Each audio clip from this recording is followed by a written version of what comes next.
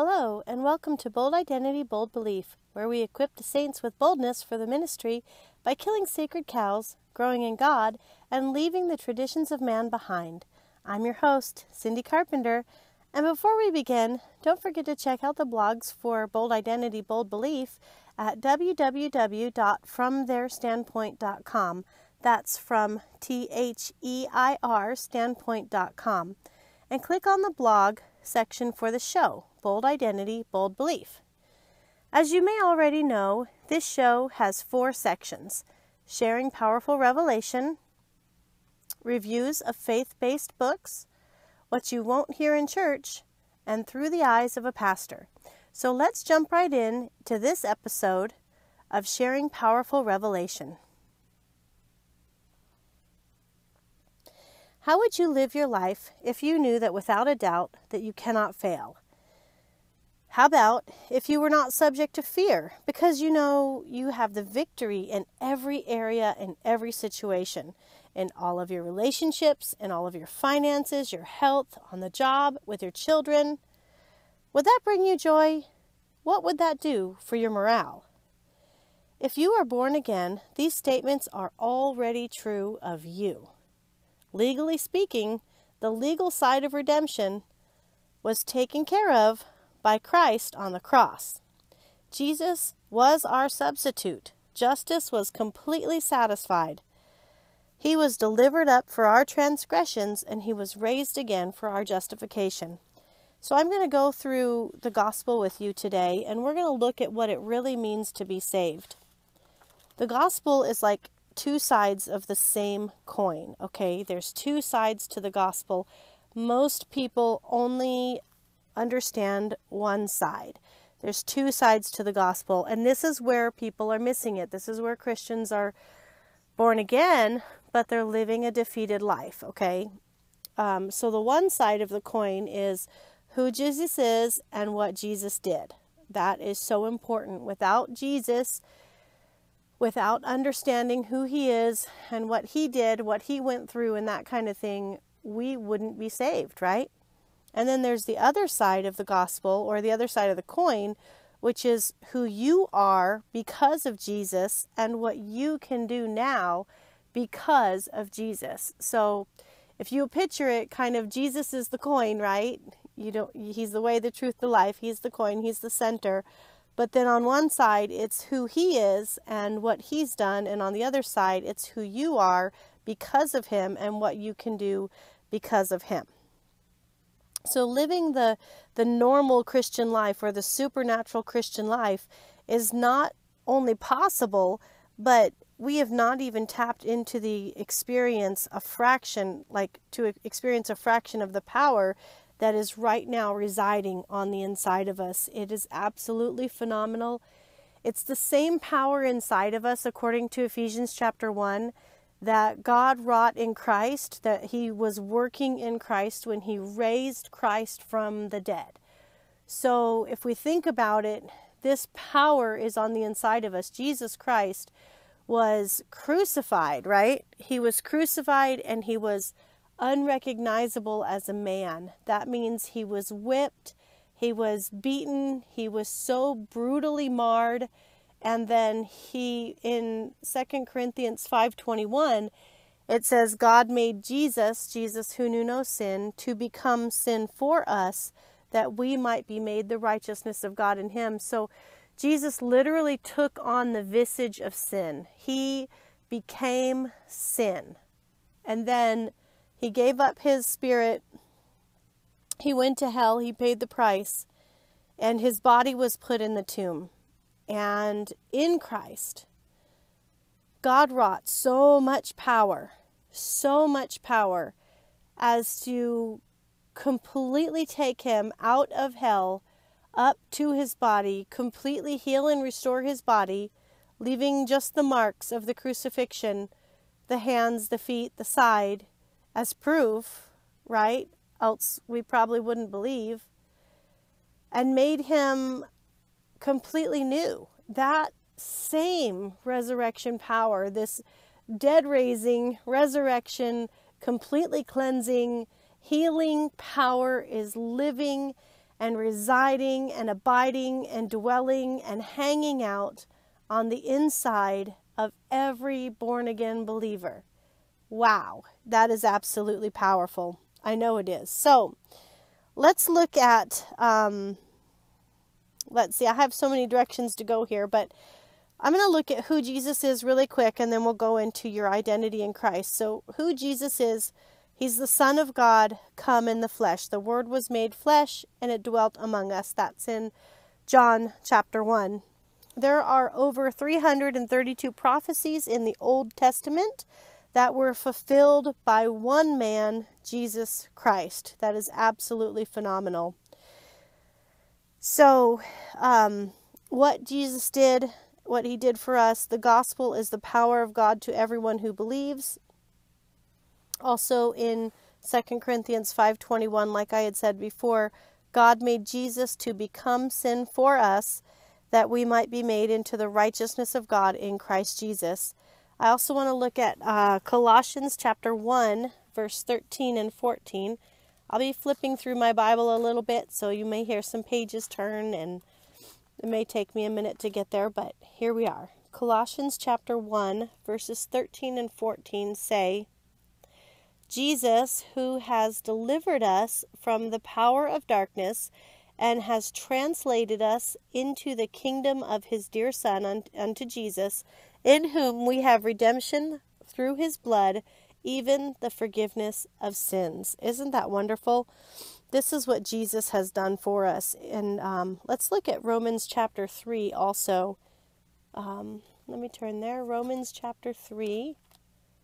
And we're going to pull up verses 21 through 26. Romans 3:21 says, But now the righteousness of God without the law is manifested, being witnessed by the law and the prophets, even the righteousness of God, which is by faith of Jesus Christ, unto all and upon all them that believe. For there is no difference, for all have sinned and come short of the glory of God, being justified freely by his grace through the redemption that is in Christ Jesus, God, or whom God hath set forth to be a propitiation through faith in his blood, to declare his righteousness for the remission of sins that are past, through the forbearance of God. To declare, I say, at this time, his righteousness, that he might be just and the justifier of him who believes in Jesus. So basically, we're seeing here that Christ has delivered us out of the power of darkness, out of the kingdom of darkness, and he has translated us into the kingdom of God, or God has translated us into the kingdom of Jesus Christ through the cross and through the gospel of Jesus Christ. And then now we're seeing in Romans chapter 3 that the righteousness of God is revealed without the law. Without the law. It's made manifest without the law. Without Moses' 10 commandments, without what you do right and what you do wrong. The righteousness of God is being made manifested without the law. In other words, because you believe on Jesus Christ, now you have become the very righteousness of God himself. His righteousness is made manifest in those that believe. Jesus, who knew no sin, became sin for you, so that you could be made into the very righteousness of God himself. So a question that helps kind of bring this into reality is this: how righteous is God? Well, he's the ultimate standard for righteousness, right? He's 100% righteous, obviously. And then, so how righteous are you if you believe on Jesus? Well, you're not 99% righteous. You are 100% righteous because of Jesus Christ. That's something that we need to understand as a body. This is what Jesus has done for us. And so it comes down to, since he's done all this for us, we can start looking at our identity in Christ. And for that, we're going to look over at 2 Corinthians chapter 5, and I'm just going to read this out to you. We're going to start in verse 17 and go through verse 21. So 2 Corinthians chapter 5, verse 17 through 21. It says, "Therefore, if any man be in Christ, he is a new creature. Old things are passed away. Behold, all things are become new. And all things are of God, who has reconciled us to himself by Jesus Christ, and has given to us the ministry of reconciliation. To wit, that God was in Christ, reconciling the world unto himself, not imputing their trespasses unto them, and has committed unto us the word of reconciliation. Now then, we are ambassadors for Christ, as though God did beseech you by us. We pray you, in Christ's stead, be ye reconciled to God.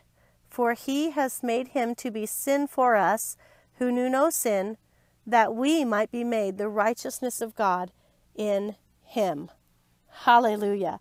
So again, we can see that if any man be in Christ, he is a new creature. He's a new creation. And we read in Romans chapter 3 that it's his righteousness. His righteousness is what is revealed, and he is the justifier of us. Hallelujah. So let's look over at Galatians chapter 5. And we're going to look at verse 1. So before I go on, though, I want you to understand that God in Christ has made you righteous. A lot of people say, once I clean up my life, I will give my life to God. Here's the thing. You cannot clean up your life on your own. You have to have the blood of Jesus. In Hebrews, it says that the blood of Jesus is enough to perfect forever them that are sanctified. So the blood of Jesus perfects us forever if we're sanctified by believing on Jesus. And the only way we can become sanctified is by believing on Jesus, because he is the only way to the Father. He's not just a way to the Father. The Messiah is the only way to the Father. We can't rely on our own behavior. We're going to mess up. You're going to mess up. I'm going to mess up. Other people are going to mess up. I'm not trying to prophesy here. I'm just telling it like it is. We live in a fallen world. We got bad habits. Things happen. We get angry. But inside, our spirit man is a new creation and 100% righteous before God. If we're born again, if we believe on Jesus, if we're saved, okay? I'm using all those terms because some people know one and some people know the other. Okay, so now that you know who you are in Christ and that you are the righteousness of God in Christ Jesus, let's look a little bit deeper into this and see, just have a little more confirmation and stuff from the scriptures. Galatians chapter 5 is where we're going, and chapter 5, verses 1 through 9 is the ones that I'll read here. It says, "Stand fast, therefore, in the liberty wherewith Christ has made us free, and be not entangled again with the yoke of bondage. Behold, I, Paul, say unto you, that if you be circumcised, Christ shall profit you nothing. For I testify again to every man that is circumcised, that he is a debtor to do the whole law. Christ is become of no effect unto you. Whosoever you are that are justified by the law, you have fallen from grace. For we, through the Spirit, wait for the hope of righteousness by faith. For in Jesus Christ neither circumcision availeth anything, nor uncircumcision, but faith which worketh by love. You did run well. Who did hinder you that you should not obey the truth? This persuasion comes not from him that calleth you. A little leaven leaveneth the whole lump." Okay, so there's a lot in this scripture. First of all, stand fast in the liberty or in the freedom that Christ has given you, and don't be entangled again with the yoke of bondage or with the yoke of the law, with a whole bunch of do's and don'ts and trying to figure out if you're going to be good enough to get into heaven. And then he goes on in verse 2 to say, Behold, I, Paul, say unto you, that if you be circumcised, Christ shall profit you nothing.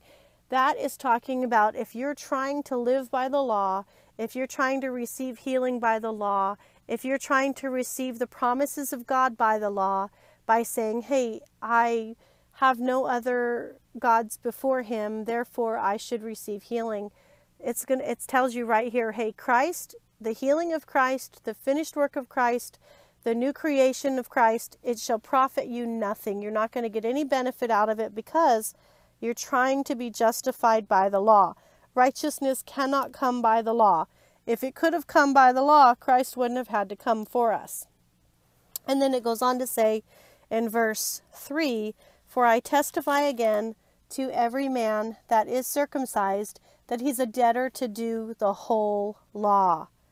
Christ is become of no effect unto you. Whosoever you are, trying to be justified by the law, you are fallen from grace. So here it's saying that if you're trying to be justified by the law, you can't just be justified by the part that you do well. You are a debtor to do the whole law. So maybe you say, okay, I don't covet my neighbor's wife. I don't have any gods before God, but every once in a while I tell a white lie. Like somebody asks me if their food tastes good and I say yes when it's really disgusting, right? Hello, you're trying to say you can receive healing based on that you don't have any other gods before God, but here you are telling lies and being untruthful, and that's not okay either. So by trying to justify yourself in one area, you are putting yourself as a debtor to every area. And you know, the thing about the law is this: no flesh shall be justified by the law. That's what the scriptures say. It's not possible, you guys. It's time to stop trying to do that. It's time to stop trying to relate to God based on how good you are and how well behaved you are and how pretty your flesh looks or how good you can make it smell after a really good shower or cleansing or church service or weeping or repentance or whatever. I'm not saying don't repent. You must repent. I'm not saying that at all. Don't get me wrong.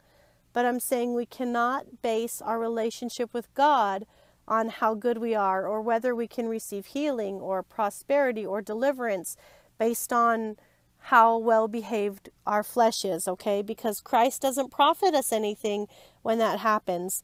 And actually in verse 4, it says, you are the ones that are fallen from grace.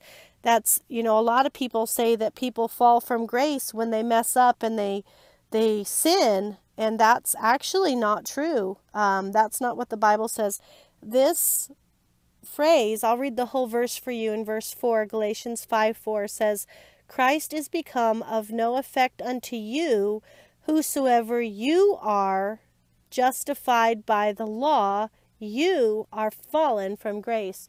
So we can see that when you're trying to be justified by the law, that's actually the fall from grace that is the truth. The enemy has really twisted that around to say that the people who mess up or sin or ministers that, commit adultery or whatever, do financial crimes, the ones that were in the news a while back, that, they're fallen from grace. Actually, they're not fallen from grace. They're sinning. That's bad. We're not condoning sin in any way, shape, or form here, but that's not falling from grace. Falling from grace is saying that you should deserve something from God based on your own behavior. That's how you fall from grace, okay? So that's important to know. It's by faith in Christ Jesus. That's how salvation is. It's by faith in Christ Jesus. So let's look over at Colossians chapter 2. And we're going to start in verse 6.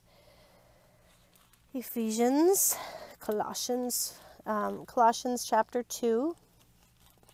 Thanks for bearing with me while I thumb through my Bible for these verses, because it's just better for me to do it this way. Okay, Colossians 2:6.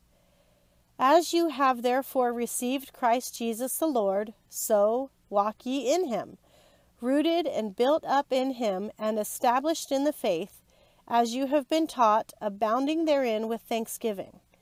Beware, here's a warning now, beware lest any man spoil you through philosophy and vain deceit, after the traditions of men, after the rudiments of this world, and not after Christ. This is a strong warning, you guys, a very strong warning. Beware. Don't let anyone spoil you through philosophy and vain deceit, vain deceit, things telling you that you need to do something in order to be right with God except for believe on Jesus. It's really Christ plus nothing. That is the key, okay? You can have all kinds of churches and religions and people that will tell you, well, yeah, you've got to receive Jesus and all your sins are forgiven, but then after you receive Jesus, whoa, you better watch out, because if you sin, you're going to be in trouble with God. And, you know, it is clear that the wages of sin is death, and I'm not condoning sin at all.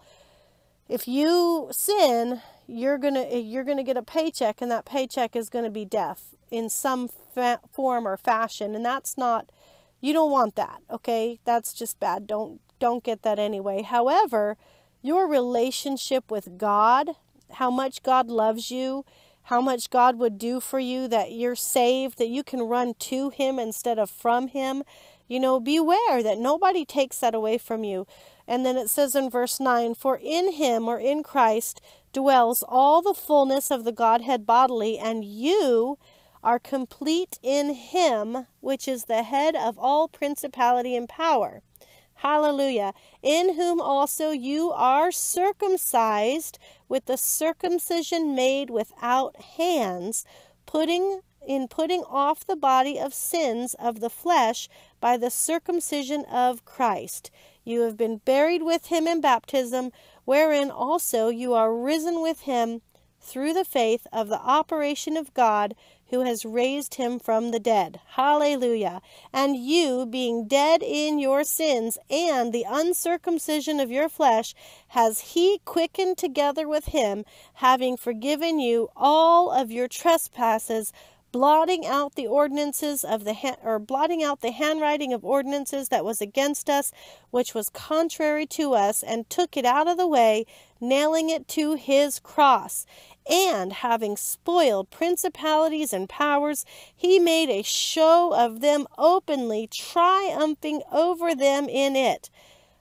Let no man therefore judge you. Let no man judge you in meat or in drink or in respect of a holy day or of a new moon or of the Sabbath days, which are a shadow of things to come, but the body is of Christ.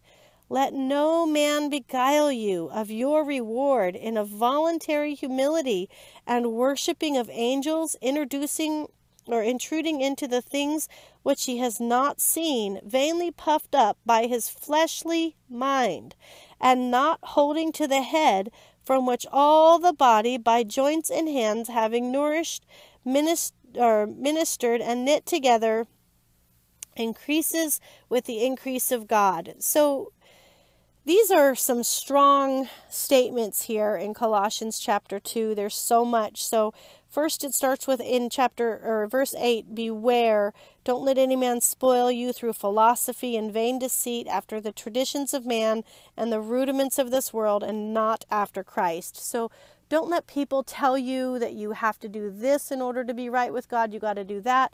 You've got to say this prayer every day. You got to do that prayer every day. You got to read 10 chapters of the Bible every day.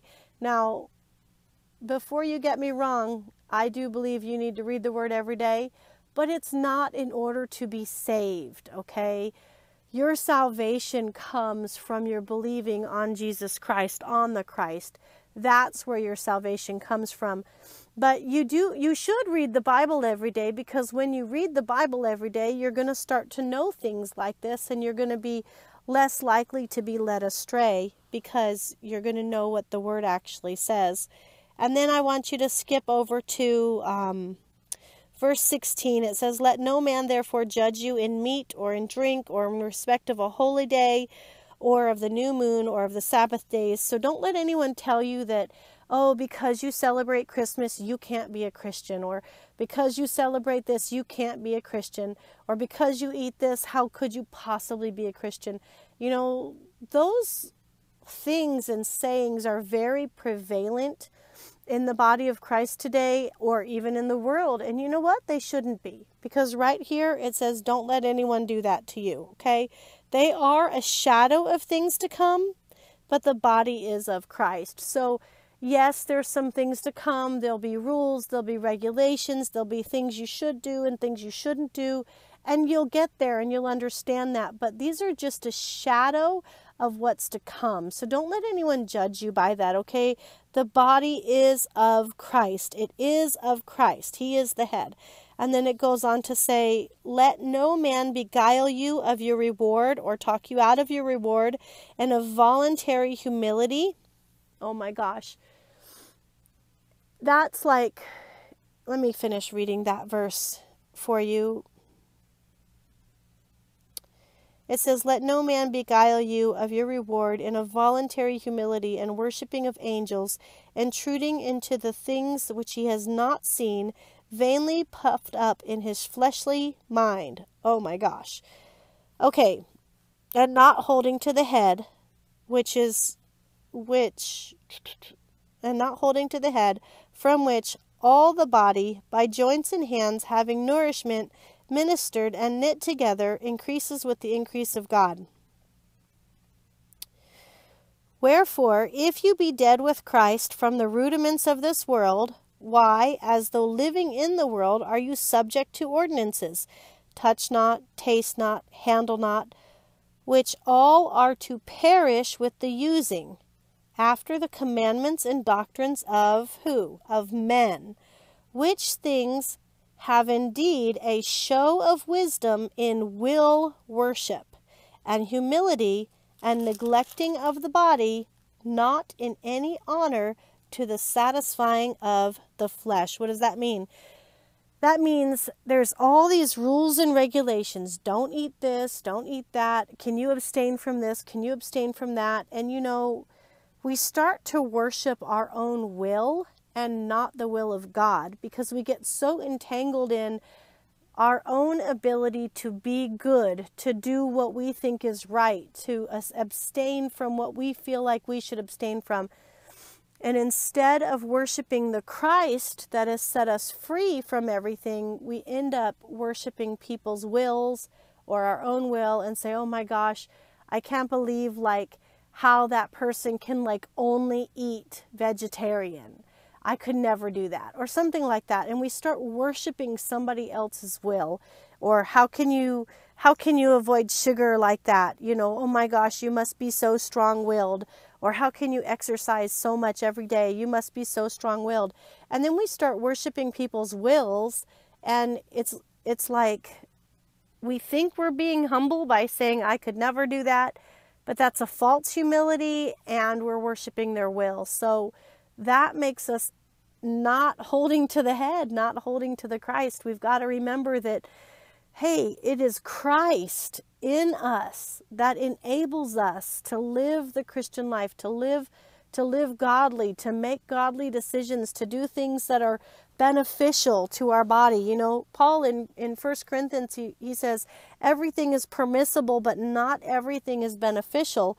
But then here we've got to remember, you know, these ordinances and stuff, they have a show of wisdom in will worship and in humility, and neglecting of the body, but it's not in any honor, and it only satisfies the flesh. You only feel good in the flesh that you were able to abstain or withstand or whatever from those things. So, sorry, I hope I'm being clear. we have that going on, and we have to be very careful of that, because we've got to hold to the head, which is Christ and Christ alone. Amen. So let's look over at Galatians chapter 3. I know this is a lot for you guys today, but I think it's going to be good. It's a good foundation. And we'll just hit on some smaller points, I think, in the next podcast. We'll see. We'll see what the Lord wants to do. But let's go to Galatians chapter 3, and we'll start at verse 1 here. Okay. Galatians chapter 3 says, O foolish Galatians, who has bewitched you that you should not obey the truth, before whose eyes Jesus Christ has been evidently set forth, crucified among you? This only would I learn of you. Received you the Spirit by the works of the law, or by the hearing of faith? Are you so foolish, having begun in the Spirit? Are you now made perfect by the flesh? Have you suffered so many things in vain, if it yet be in vain? He therefore that ministers to you the Spirit, and works miracles among you, does he do it by the works of the law, or by the hearing of faith? That's a good question, you guys. He does it by the hearing of faith, obviously. So we know that, I'm going to wrap this up here, but no man is justified by the law. Okay, we know that. No flesh is justified by the law, only by faith in Jesus Christ.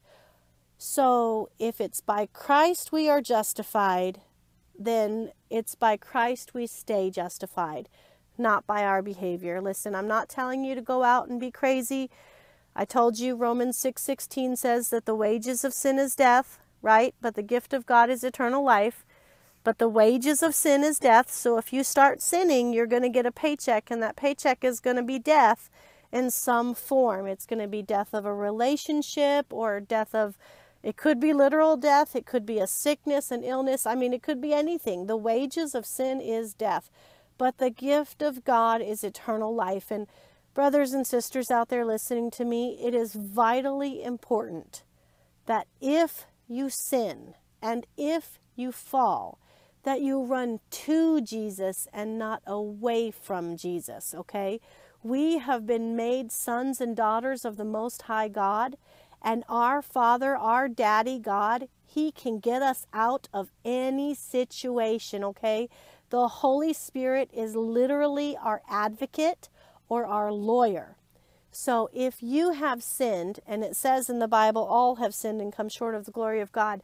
But if you have sinned, if you have habitual sin, if you think you have just done it and that is it, and you're just not even sure, like you're the one God closed the book on and said, I give up, I'm done. You're not that one, I guarantee you. Your Holy Spirit, the Holy Spirit that has come down from heaven for us, that Jesus Christ sent, and we'll talk about Him too. He's your advocate, right? He's going to be your lawyer in the courts of heaven. So if you're saying, okay, I know I've sinned, and the wages of sin are death, and I've got all this death coming at me because I've sown to the flesh and I'm reaping corruption and I just need help. Cry out to God, you guys. Cry out to God and say, God, forgive me, Father, the blood of Jesus. I plead the blood of Jesus in court. That's what I plead. I plead the blood.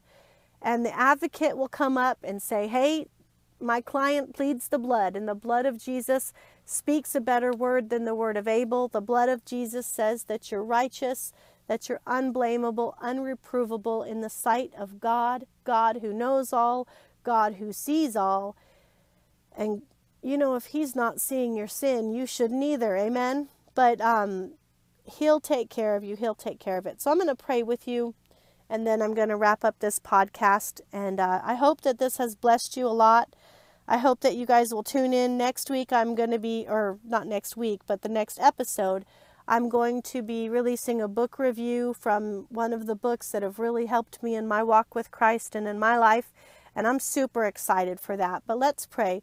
Father, in Jesus' name, I pray that you will give all of these listeners, Lord, the spirit of wisdom and revelation and the knowledge of you, that they would know what is the hope of their calling and this glorious inheritance that they have in the saints, Lord, that you would show them, that they would become to intimately know and understand this incomparably great power that you wrought in Christ when you raised him from the dead and seated him at your very own right hand, far above all principality and all power and every might and every dominion and every name that can be named, not only in this world, but also in that which is to come.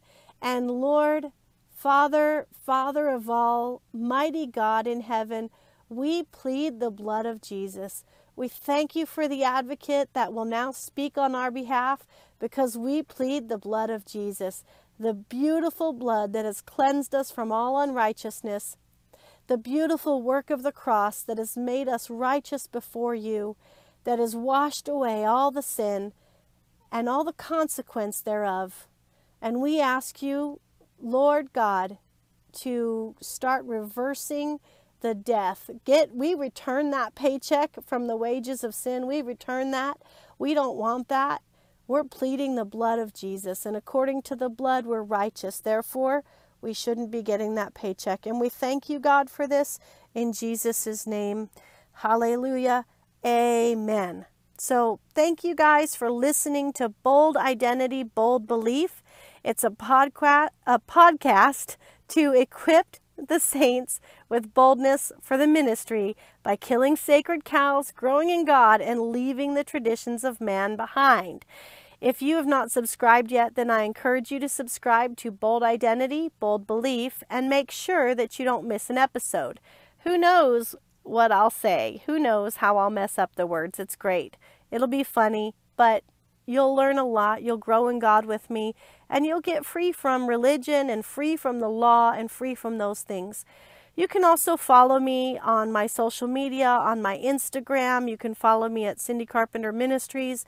You can follow me on Facebook, Cindy Carpenter Ministries, Charis Christian Church. You can follow me on my personal ones too. You can also follow me on Twitter at azprincess0825. I would love to hear from you. If you're hearing this podcast, I want to hear from you. I want to know what you've learned, how it's changed your life, what the Lord has been showing you. You can also visit the website that is hosting my podcast. That's www.fromtheirstandpoint.com. That's from THEIR, standpoint.com. And click on my show, Bold Identity, Bold Belief. I'm looking forward to talking to you guys next time, and I hope to hear from you all and hear your testimonies about how good God is. Amen.